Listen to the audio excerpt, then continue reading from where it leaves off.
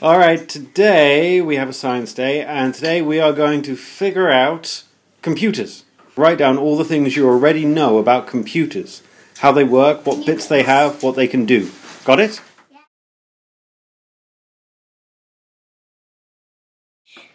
I wrote the first computer was used to crack codes. Oh, that's right. Really? Remember we saw Algorithms. Excellent thought of Lucas. You can play games, you can do work on it. You do work. Take pictures. The first computer was used to crack code, and you can watch videos on it.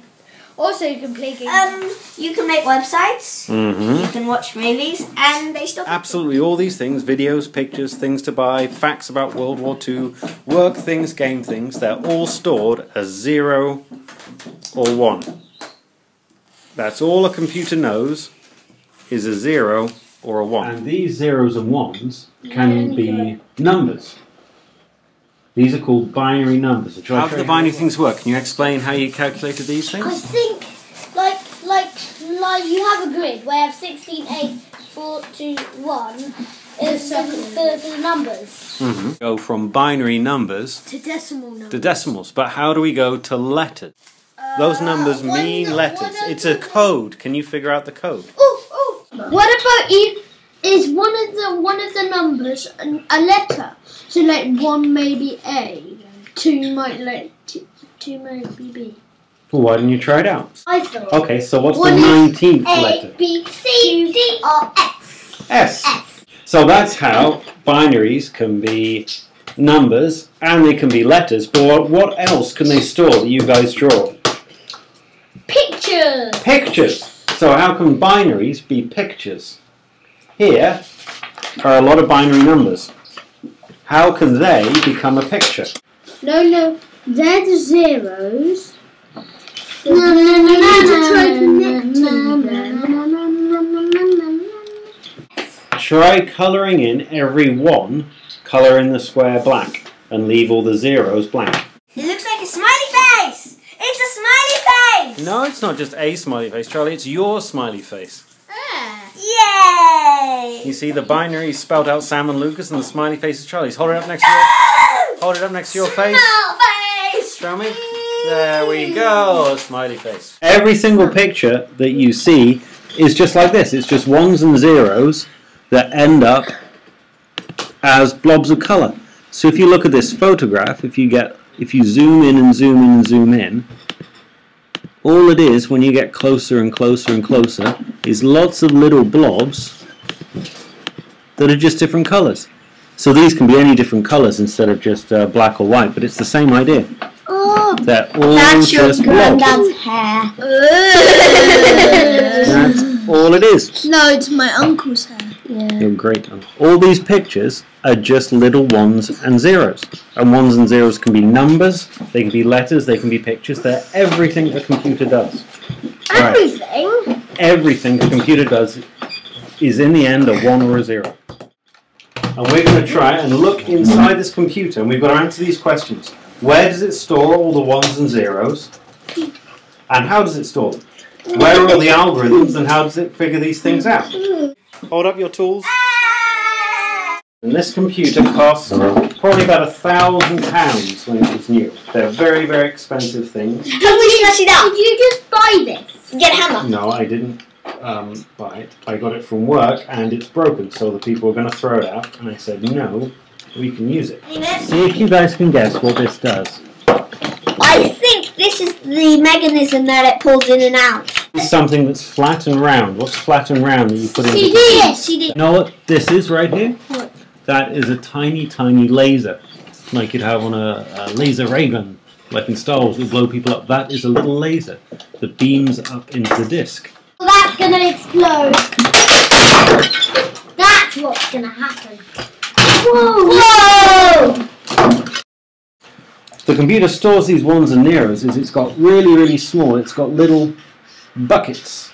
Buckets? And what it does? Water? No, little electrons stay in the bucket. And if there's an electron in the little bucket, that's a 1. And if there's not an electron, that's a 0. Remember we learned about electricity? We saw those electrons stream through wires. Well, inside a computer, all these electrons are trapped in the buckets, or they disappear.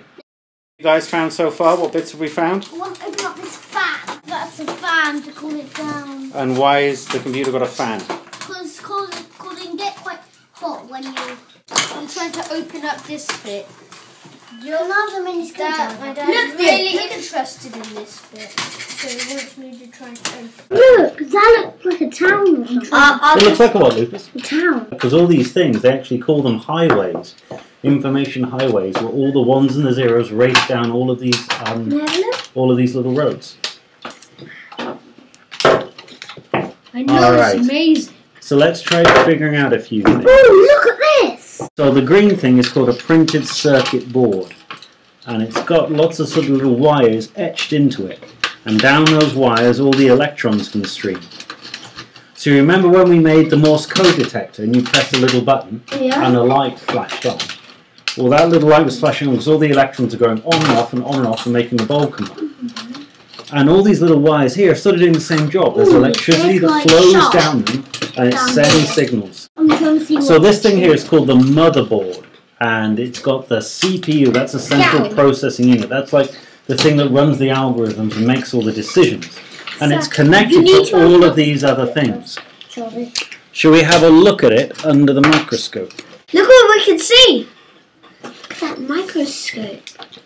Ha! Writing. See? So you see all these little silver lines.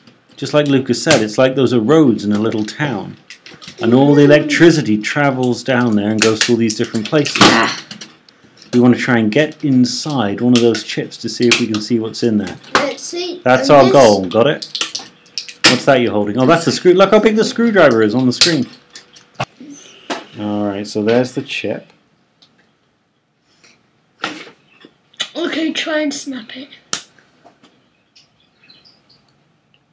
You broke it?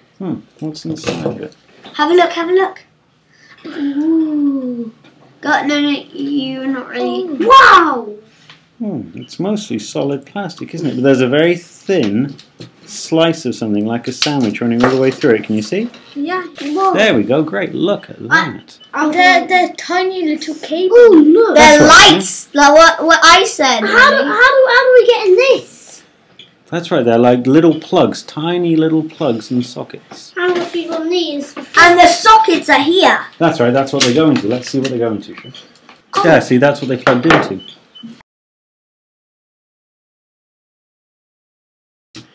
So there's all the little plugs, right? And then once this guy goes in, he just slots in there, and they will plug in.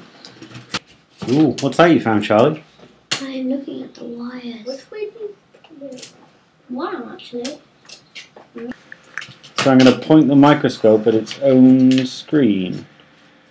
See what we can see. So that's the computer icons, Look, right? he's looking inside the screen. He's looking inside the screen. Can you see? Sam! He's looking inside the screen. So can you see there's little sort of bars that are different colours? Some are green, some are blue, some are red. Yeah. Those are the liquid crystals glowing. So there's electricity going through this computer. Hey. Wow. Charlie, these signals are attached to here. And they send signals to these bits. And then where do those signals go? And those signals go to the crystals and tell them what colour. Very good. Hey, we found the crystals, everyone! Look, there they are. See, they're green, red and blue. Green, red and blue. Those are the ones that we saw. So that's them broken in our laptop. And this is them on a working laptop. Look, green, red and blue. There you go. Look, Sam. Look. Green, red and blue. That's on the working laptop, and that's them right here. So what is it that computers store? What do they know? How do they show you pictures and words and music and everything else? They use 1 and 0. That's right, ones and zeros. But the question is, how many ones and zeros could this computer store? Alright, so that's roughly the answer. If you want to know how many zeros and ones there are on just that little plastic hard drive, it is 400,000. 400 billion. Really? That's quite a lot of zeros and ones. Oh, I'm bleeding.